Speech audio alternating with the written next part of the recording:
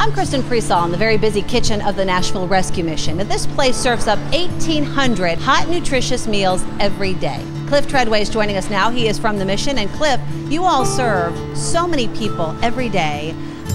I'm just amazed, though, in 55 years you've been doing this, you've never taken taxpayers' money. Nope, our founders a long time ago decided no government money was going to come to support anything. It's neighbors helping neighbors. What's your vision for the men and women and children after they get the hot meal? It's always been the same thing since day one. You know, it's to introduce people into a relationship with Jesus Christ, and from that point, you know, teach them to be able to help themselves.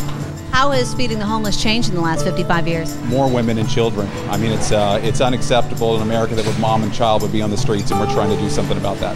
News Channel 5 is partnering with the Nashville Rescue Mission, and we want to be able to provide 40,000 hot meals this Thanksgiving season. So if you can help, no gift is too small. Just go to NashvilleRescueMission.org.